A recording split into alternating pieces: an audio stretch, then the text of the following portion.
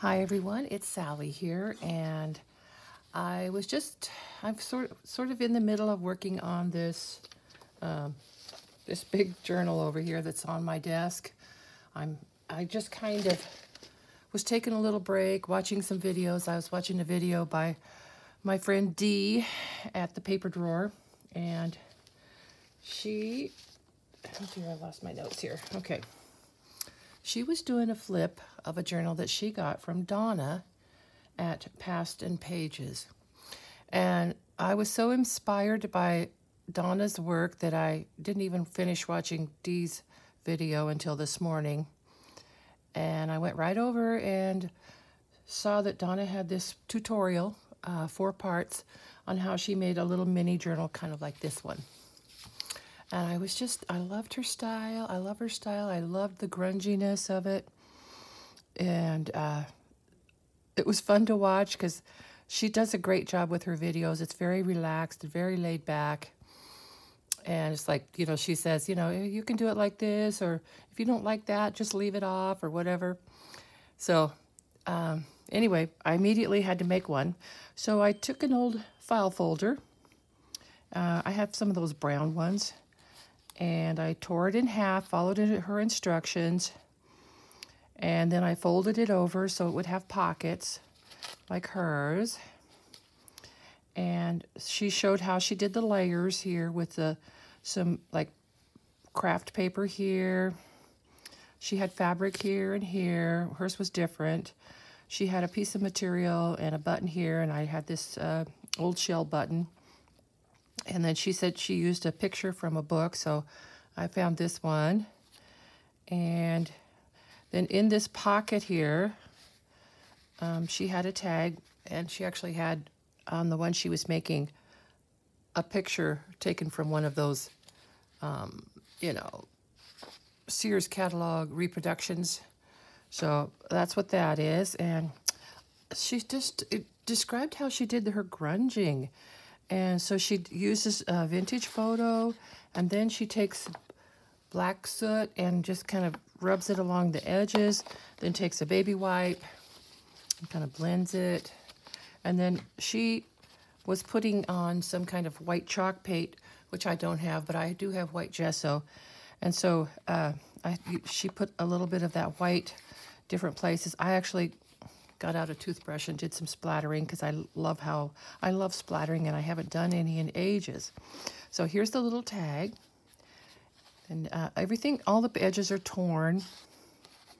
Didn't use paper cutter.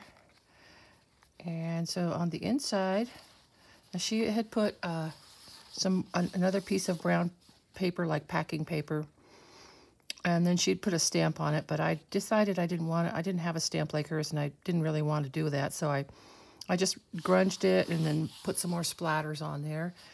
And then she just used a lot of odd bits of coffee-dyed paper for the pages.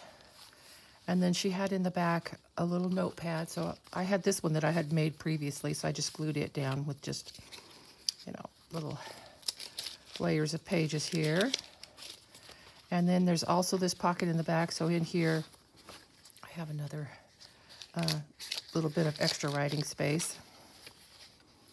And then on the back cover, she had put a book page, and so I found an old book page and put that there. I had so much fun making this, and I need to finish that other journal, but I will get to it eventually. So I had this old kind of almanac thing from 1920, so I used the cover of that. I had some eco-dyed paper that had torn, so I put some faux cellophane tape there, which was gifted to me by Pam from Tattered Paper and Lace. Thank you, Pam.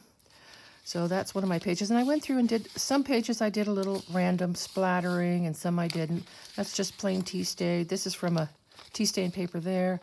This is from actually the little reporter's notebook that I found in a thrift store. And this is some tea stain book pages. Another of my failed eco-dyeing pages that didn't really turn out all that great. Some parchment paper with tea stain on it. notepad, and then she had a glassine envelope in the middle of hers, and I actually had these little ones that I had tea stained a while back. So, and here's an altered Rolodex card, and I did the binding with twine, and this is just an image from a book, but it was from the right era, which was late 1800s, early 1900s. So I put that in. So fun to put this together. I can't wait to do some more, and I'm going to be looking at more of Donna's videos because I feel so inspired to try this grungy style. And I just wanted to share what I had made, and I'm going to put a link to Dee's post, which is the original one I was watching, and at the paper drawer, and also Donna from Past and Pages, which thank you, Donna, for your inspiration, and I hope to be watching more of your videos very soon.